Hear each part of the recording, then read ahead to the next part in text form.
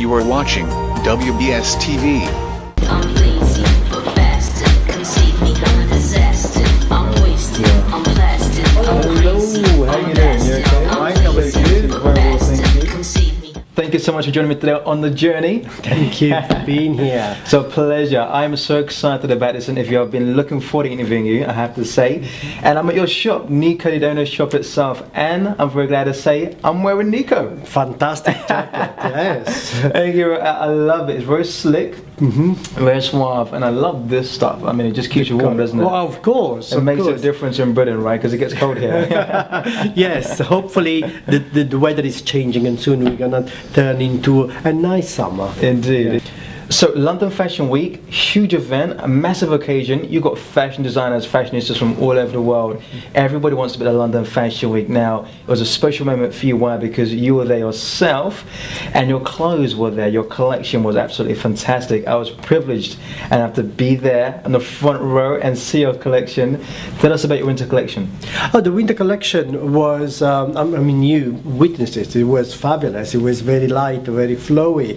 The female collection mixed with a bit of boys in between. Whoa, Yes. that is it.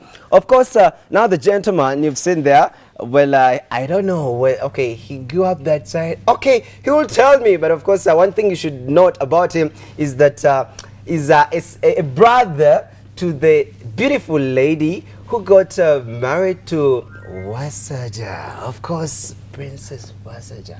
Let me hope I'm very right. Anyway, hello, how are you doing? I'm good, thank you. I'm so happy to see you again. Thank you so much. Looking so smart and fabulous. If we can get, you know, the camera, see the whole of him, the shoes, the trousers, the core, you look very smart.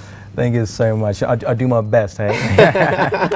The last time you told me that, of course, there are guys who dress you up and it's all free. You can always pick up any clothes that you want and then you just dress up for free. You know what? It's unbelievable. I get dressed by one of the best fashion designers in London. Yeah. He's a celebrity fashion designer called Nico Dona. And I'd walk into his shop. He dresses Katy Perry, Madonna, Guy Ritchie. He dresses so many great celebrities and footballers as well. And he gives me all these clothes for free. It's up to some But you know, I'm thankful for it. I think every single time I wake up and I have to pinch myself. Is this real? Is this reality? Is it true? Is it true? Is it true? You have to pinch up yourself to see whether it is very real. Well, I don't know. By the way, on a serious note, because you know I always have good guys here, but you know time is always limited, and I'm like, oh my God, you know. But now, tell me, how was the wedding? The wedding was remarkable. My sister, Marinanchi, got married to... no, let's go slow. Okay. Let's go slow. Yeah. So basically, so I've got to talk about it and use my imagination. You got to use your imagination too. Yeah. Okay, you didn't get the card, but you can pretend you were there, right? So my sister, Marinanchi, got married to her Prince David Wasaja, in the most extraordinary, you know, spectacular wedding I've personally ever been to my entire life. Yeah. Okay, now I watched Kate Middleton's wedding in the UK when she got married to Prince William.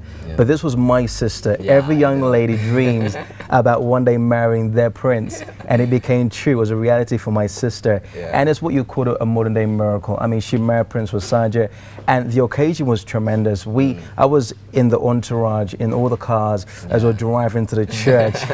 you know, when the wedding was going on, I was like, let me be so observant and see my guy. I want to see my guy, you know. But you know, it was, you know, people were very many.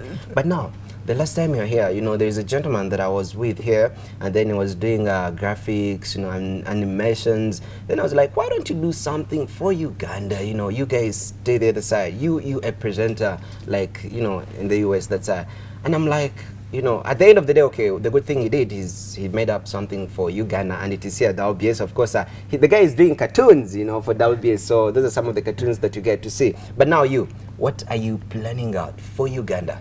You know, I've actually got a lot of ideas and things I want to do here in Uganda itself. But before I speak about those remarkable ideas, I just want to say a massive congratulations to my sister, Nanchi Mary. Congratulations to yourself and Prince David. I am so happy to have you, Prince David Wasaja, as my brother-in-law, which is just remarkable, as well as His Royal Highness Kabaka as well. So, you know, I'm amazed to be joined in this extraordinary family. But speaking about Okay, before we go there, now because you've been, congregating them because of the wedding and everything. Now, because it is Buganda, Buganda, talking to Uganda. So I don't know. You're going to say a sentence, and you're like, it was such a fabulous, beautiful wedding in Uganda. Wow, wow, that's a challenge right there. I left Uganda when I was 4 years of age. Yeah. And in fact, I was born in Uganda. I lived here for a year. Lived in Kenya for 2 years. Lived back in Uganda for a year. Then I flew out to the UK, and I've lived in the UK all my life. Wow. So I can understand probably about 60% of Luganda, but I can't really speak it. So that's a tall order for me. But I can say Oliocha. Is that okay?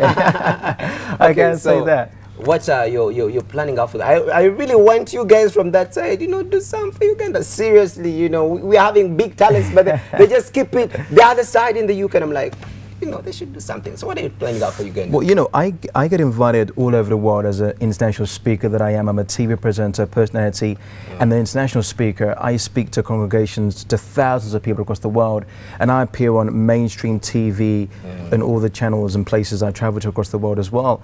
I recognize that God has given me first and foremost a gift. He's given me a voice, to be a voice to the voiceless. I understand that with the responsibility I've been given, that I should use it to be an influencer across nations across the world. But I believe that clearly, I was born in Uganda. I believe that I have a responsibility to make an impact here in this nation.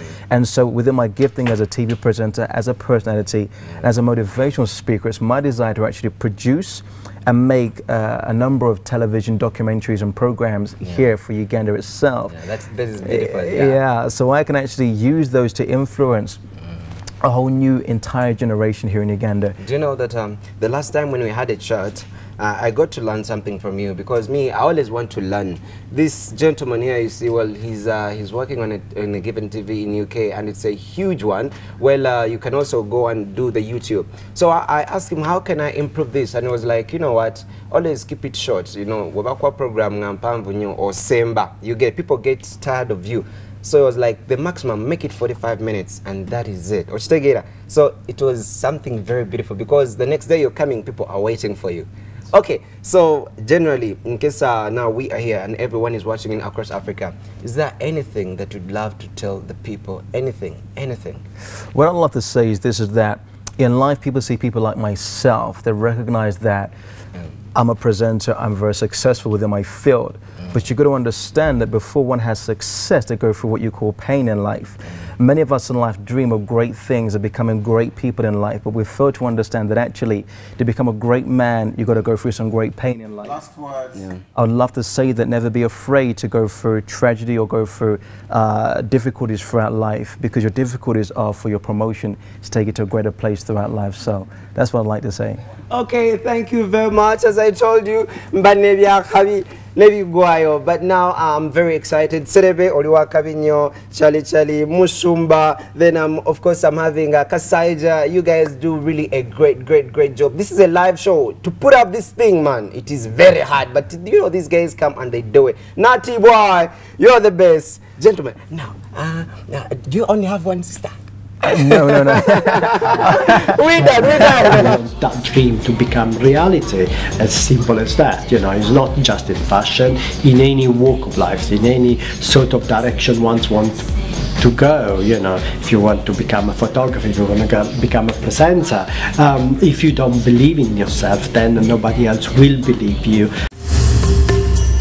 You are watching WBS TV.